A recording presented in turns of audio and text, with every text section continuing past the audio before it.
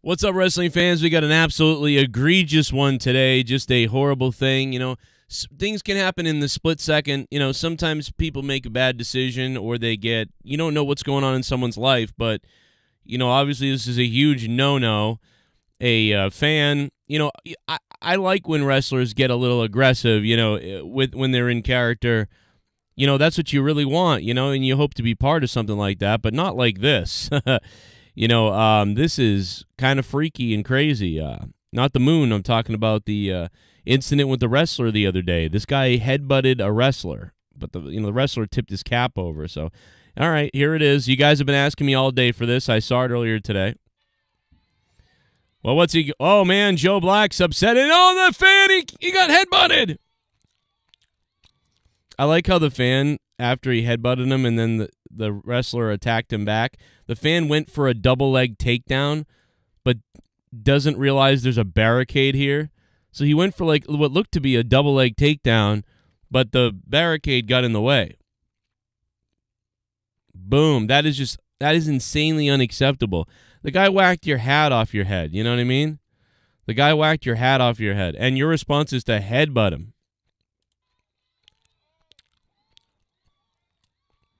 Good job, security. Good job by the other wrestler to grab his opponent, I assume his opponent, in the ring to protect him, to sort of say, hey, yeah, hell yeah, the fans are helping me kick his ass. This is awesome. I'm going to kick your ass now, too. So I love it. You can stay in character while trying to, like, you know, save the guy, right? But at this point, who cares about character, right? But what's good is, you know, it would have been better if some of the security had tried to hold the wrestler back, because at this point, the wrestler, you know, as a person feels the need to defend themselves, but also as a character feels the need to defend themselves. And I know this sounds dumb to people. I mean, all the character shit's out the window, obviously. This is like, you know, you've been assaulted by an audience member, a dumb-looking one. I mean, you listen here, man, I fucking pay you, headbutt. You know, I don't know, he just looks that way. I'm sorry. He looks like, yeah. The guy in the crowd thought he was a jogger. That's what happened. Oh, look at, they're coming to blows here. See, the wrestler goes back at him there. But the problem here, see, that's why the referee should have been also holding the wrestler back. You know, that way the wrestler could have been like, yeah, I could have killed you. You know, let me go back to my match now. But because no one's holding the wrestler back, he now feels the need of like, yo, I'll get this guy. And he doesn't help the situation. I mean, the fan is at fault. You know, number one, it's all the fan's fault. Obviously, you know, once you headbutt a wrestler, you know, I don't know, bro. I'm surprised the other fans didn't beat the hell out of this guy. They probably knew him, though. I don't know. Hey, man, get out of here. This guy's probably telling him right here. That might be security, but he's like telling him, like, yeah, you got to go, bro. This guy should have been ejected, like, quickly. Like, they allowed the fan to stand here for way too long to be an intimidation or to cause more issue. Like, that fan should have been ejected way quicker. They should have immediately grabbed him and got him out of there. Instead of, like, acting like they needed to separate the two. See, that my problem is they're seemingly like, keep them away from each other. No, just get the fan out of here. He headbutted the wrestler. Now that's it. He loses all rights in this place and building. That's it. You know? He knocked my hat off. It's like, yeah. They rip up kids' signs. The kids don't jump the barricade and stab them, you know what I mean? Get the guy out of there. And they did eventually get the guy out of there, and I have a video of that. I don't know. There's so many videos of this. I don't know who originated the video. If anybody from the show wants to come on the show and talk about it, that'd be great. But it's up to you guys. When you're seeing this video, let me know. Yeah, so, okay, so this is the parking lot, I guess, afterwards?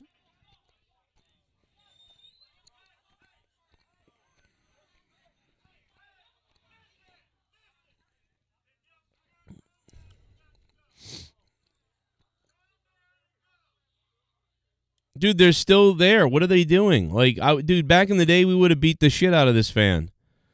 This fan would have gotten his ass kicked back in the day. This is why we need to bring back old times, man. We got to get out of the year 2020. The year 2020 sucks, or 22. It's 2022. In the year 2022, there's a shooting every second from a mentally ill psychopath somewhere. The world's insane. Our presidents are terrible. The politicians are awful. That's kind of always been the case. And we don't, you know, we don't beat the shit out of fans like this. You know what I mean? we just separate them like, oh, you could, you really didn't do, it's both their faults. Nah, this guy would have had street justice back in the day. This guy wouldn't be walking out of this building. This guy would be leaving this building with a busted arm or something. Not saying I love violence or I love that sort of thing. You know me, that I have a Dr. Jekyll and Mr. Hyde situation in my head. I want to be Star Trek, but the other part of my brain is like, yo, justice, And so this guy should have been obliterated, you know what I mean? Like, they're still going to the outside, to argue about this after the show. It's like there would have been no argument back in the day. This guy would just have a leg broken or an ankle snapped, or he would have been knocked out or something. I don't know, man. You headbutted somebody. You got to go immediately when you headbutt somebody. So that again, and this, one thing I will say is, wrestling is a gray area. It is hard to figure it out for some people. The wrestler has to gauge how far he really wants to go with his character, and the fan has to gauge, how far are you going to go, but you can't be the one that goes further because the wrestler needs to protect what he's doing. So if you spit on the wrestler will slap you, and that's it. You deserve that. If you get in the wrestler's face and he slaps your hat off like that, you really want to just take that and sort of be like, and like you would think, laugh, like, I mean, it's not 1960. So I could see in 1960, the fan react like this, right? Because in 1960, you think these guys are really fighting, and now one of them slaps your hat off, and you get the beer courage, right? The liquid courage that you're going to do something. I get that, right? That means I would love it as a wrestler. You're like, damn, I did my job so good. This guy wants to fight me. This is awesome. But we're going to break his legs now and kick him out of the show. But now everybody knows this is a work, and you would think you would take this more than he does, So, you should know better, but I'm assuming it's beer. I'm assuming alcohol or beer played a part of this, and because I don't think anybody. I love the double leg takedown attempt, and he takes down the barricade. Oh, I'm gonna shoot on you. Oh. Good thing that barricade's there. Dude, get this guy out of here. Why isn't this guy just out of here at this point? Like, they're still worried about the wrestler, too. They're, like, looking back at the wrestler. Like, oh, is he okay? Is he coming back? Who cares? Get this guy out of here. This guy's got to go now.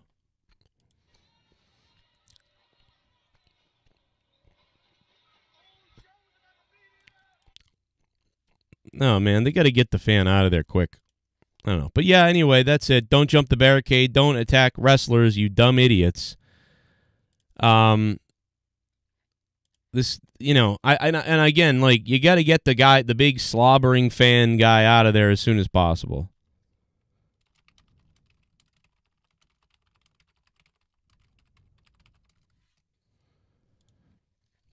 Just a bad security, whatever. Just the security needs to kick ass and get that guy out quicker. That's my assessment of this is that. To get the guy out of there quicker. Get the guy out of there sooner. Anyway, I'm Joe Cronin. Subscribe. What do you think about the incident that we've seen here with the fan? Probably just alcohol. I would say security, get him out of there quicker next time. And he's lucky that, he didn't have his wrist broken and his legs broken by several wrestlers and security. But, yep. Always a dumb move. I'm sure maybe the fan even at this point is like, I was drunk. I was being stupid, Maybe. Or the guy really sucks. Or I don't know. There's something else going on that we missed that's involved here. I don't know. But either way, leave a like if you guys can. Stick the thumb up there. And if you leave a super thanks, I will pin your comment down below. Super thanks is like a super chat, but you can leave it for videos like this that are not live. And it goes to the channel, and the money comes to the channel, except for the 30% that Google takes. But hey, it helps either way. Super thanks down below. I'll pin you to the top. But leave your comments, especially if you agree with the wrestler, the fan, whatever it is. I don't know how you could, but maybe there's different takes on this whole thing. Let me know. My opinion is they should have, they should have roughed up the fan a little bit and kicked him out. Hey, man, I like the old school shit, I say, you know, you take a couple shots. You know, I mean, basically kind of what happened to Dave Chappelle with Dave Chappelle. I mean, this is a little different. I don't think this guy needed to have his arm bent sideways and ripped off and 7 bloody noses and whatever. That guy did deserve that. But this guy at the wrestling, well, you know what? Once you throw a headbutt, though, to someone's head, that's dangerous. A headbutt at somebody, that's, you know, I take, maybe he, you know, but either way, nothing happened to him. Nothing really happened to him. He just left with a ripped shirt. But, I mean, something should have happened to the guy. You know, a couple of beatings, a couple of shots. You know, I don't like violence, and I don't want to hurt anybody, but, you know, just a couple little shots to say, like, yeah, don't do that again. Don't do that again. I don't blame Joe Black at all. The wrestler's name is Joe Black, I believe. Some people are blaming the wrestler. I mean, unless there's something else that he did that I'm unaware of. I mean, flipping a guy's cap off is kind of like a risky thing to whack the audience member's hat. You know, you could do a lot of things, like rip their sign, you know, like dump their beer out. There's been things like that are kind of borderline, like, right? Because you don't know how a human being is going to react. You pour their beer out, you know, you rip their sign up that their daughter who's dying of something made, you know. You are taking a little bit of a risk, but, I mean, I wouldn't expect a friggin' headbutt. Like a head-on-head headbutt by the fan after you flip his cap off. You know, I could see the fan spitting on him. I honestly could. I could see a fan spitting on him or, you know, trying to slap him back. I could even see that. And if the wrestler moved and missed him and the wrestler went, ha, ha, ha, ha, and then got in the ring, I'd find no problem with that. I get it. The fan had an emotional response to having his hat slapped off, and he tried to kind of like wave at the guy, slap him a little bit, and the wrestler moved. That I don't have a problem with as much. But if you fully punch someone out or headbutt them, I mean, that's taking it to a crazy level when a guy's playing around with you, you know, in the crowd. I don't know. That's my opinion. It's hard to make that decision in a split second of 2 seconds after you've had 7 beers. Your wife hates you, and you've got problems at work, and now you're at a wrestling event, and some guy just, you know, slapped your hat off your head or whatever. I don't know. But I think the guy should have had a couple of shots. All right, I'm out of here. Leave a comment. Here's some other videos popping up that you might have missed from me.